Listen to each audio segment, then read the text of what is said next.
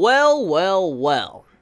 This truly was a very impressive episode. The problem I saw popping up in last week's episode with a very predictable pattern, it seems to be gone now. It's shattered. You no longer need to worry, because this episode breaks the episodic curse that's been happening for the past couple episodes.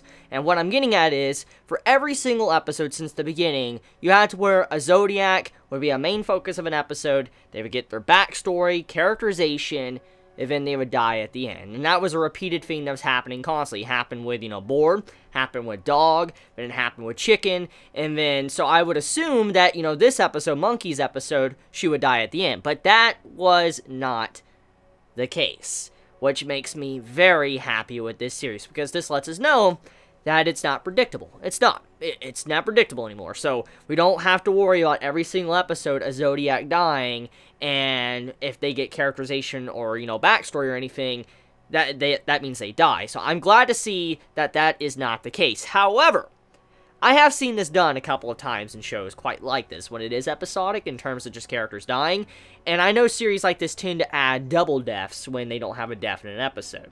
So there is a very likely possibility that next episode will probably have 2 character deaths. I could definitely see something like that happening, easily. It may not be Monkey, but I could easily see 2 people dying in the next episode. Anyways, though, let's talk about the context of Juuni Taisen's episode 4.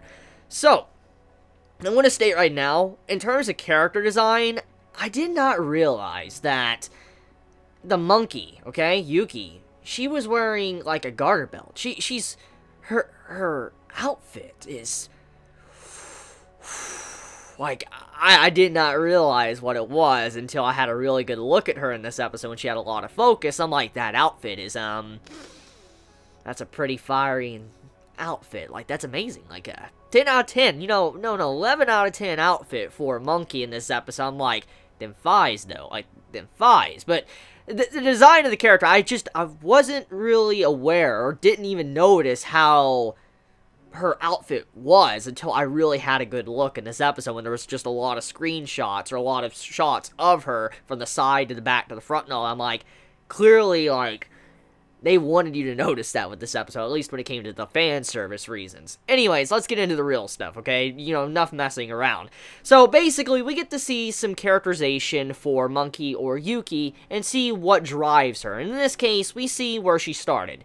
And it seems like her teachers are actually legit monkeys. So, it's not where, like, she took the title of monkey or whatever. She literally had monkeys teaching her, and she's kind of like a monk. She was a monk being taught by monkeys on top of, like, a monastery, whatever, and then she learned, and then she eventually, got this personality to where she didn't want to kill people. She wanted to change society to where, there could be peace. And so that shows us the origin story, what led her to be like she is. So anyways, when we see her go from battlefield to battlefield to kind of overall help out negotiate, we find out that she has actually stopped over 500 different wars. Civil wars to just big wars, like global wars and all that. She's stopped over 500. That's crazy. That's a lot.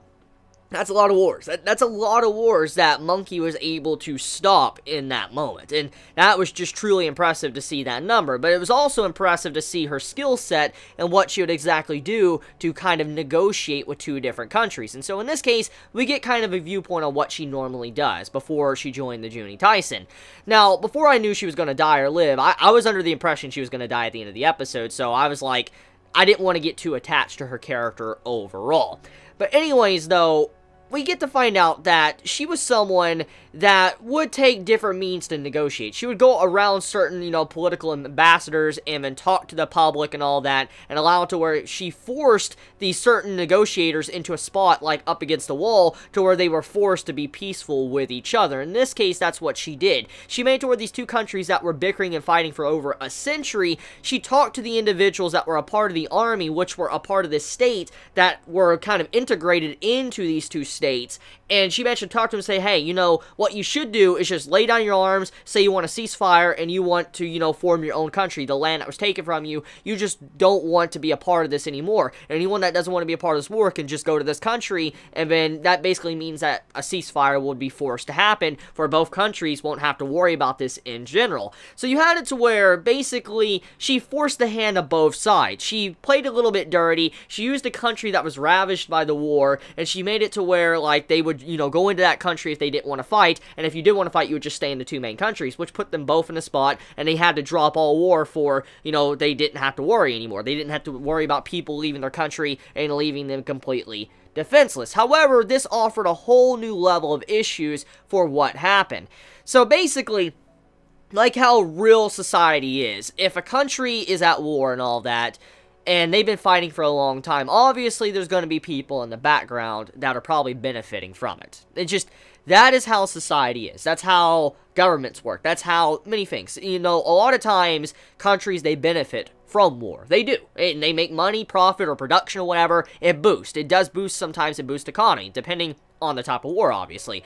But in this case, most likely the bigger, countries and stuff behind the scenes, they were probably benefiting from this war, and eventually when they saw that the war was stopping and a new country was being formed and all that, obviously the top dogs of the world, they don't want to deal with that. They don't want to worry about that. These people that are forming a new country that could possibly just, unbalance things and make it to where, like, oh, hey, there's not going to be fighting anymore, we can't make money off this or whatever, and so basically they want to put a stop to it. So in this case, when you see the new country that's formed that wanted to be peaceful get destroyed by a whole other, faction, a different entire country, it showed how the world is. It shows that regardless of negotiations, and regardless of, two people that were in the fight putting aside their differences, there'll always be someone outside that wants to start and stir the pot. And that's basically what happened. Someone that was kind of completely irrelevant in the grand scheme of things in terms of the fight, what was really going on, stirred the pot to start things up. And that's just how we are as human beings. We always stir the pot, we always cause problems, even if we're not,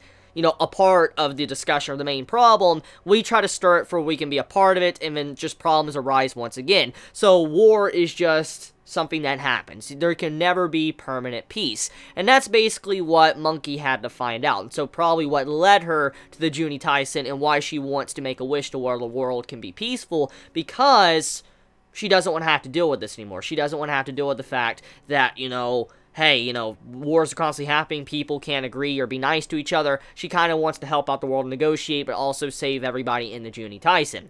So anyways, overall, what Monkey wants to accomplish is very noble. She seems to be a relatively good person, not necessarily a bad person, and I guess we can truly assume that she is one of the nicest characters probably in this series. Now, I don't know if that's probably going to get her far because of her type of personality. She is good with, probably wits and talking to people, but overall, she most likely will not make it to the very end of the series, because I've seen a lot of characters like this, especially good characters, that are in this type of series, they usually get killed off rather quickly, because stuff like this, usually smart characters don't last long. They don't, because it actually kind of hurts the flow of the plot in some ways. So I could see her not lasting very long. She'll probably die, not probably next episode, but maybe a couple episodes down the road towards the finale.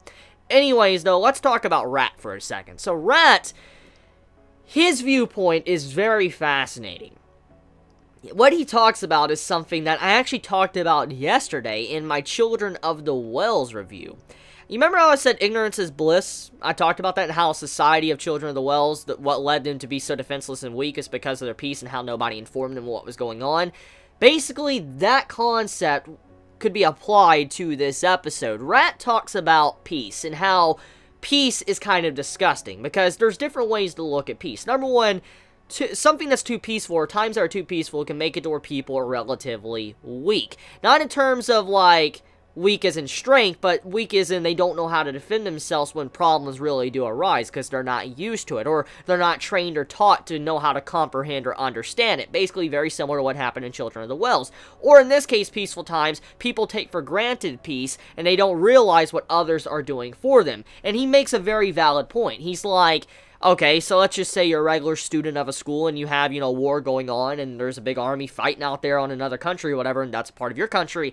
Basically, you'll probably think, it's not my problem. It's not my problem. I'm not a soldier. I'm not there. It's not my problem. It's irrelevant to me. And that's what he was trying to say. He's like, sometimes with peaceful times, people tend to forget that they should be aware and ready to stand up for what they believe in if they're forced to. And in this case, basically, peace could cause where people become, I guess, unaware of the things around them, and they kind of lose track of what they really need to do, and they just get too comfy. And that's what he's basically saying. He's like, what you have right now, what you want to do, Monkey, it's a very nice and noble thing overall. You're a very good person. You don't have a toxic personality. You're a good person. But overall, though, what you seek and what you want is not a possibility at this moment. Because of how humanity is, we're a civilization that, honestly, if we have too much of a peaceful time, there will be people that will come in and just trample all over us. So I do like the ideology in this episode. Very nice stuff overall throughout the episode. So, yeah, besides that, we also have a little bit of a action scene. We get to see at the end that Rabbit's going to be initiating against, Rat and Monkey, and most likely Rabbit will be gone in the next episode. So I'm looking forward to it. I'm looking forward to seeing how this man goes down, because so far from what we have seen from, this series, we know that Rabbit is probably one of the most dangerous because he's able to bring people back. So every time he kills a warrior, he's just adding more to his arsenal and being able to use their abilities and then just win. So they need to take him down quickly because he's the #1 threat right now, because if he continuously kills people and gets people on his side, it's GG for everyone else. So he needs to be taken out overall. So anyways, I want to end it there. Let me know your thoughts in the comments below, how you felt about this week's episode. How'd you feel about Monkey's backstory? How'd you feel about apparently she has a lover? Do you think that, she'll be able to make it back and be reunited with him? Be honest in the comments below. If you like the series, also let me know. If you enjoyed my video, please leave a like. And if you like my content, please subscribe. I love you guys. You have a wonderful day or night wherever you live. Please be safe. Chibi out.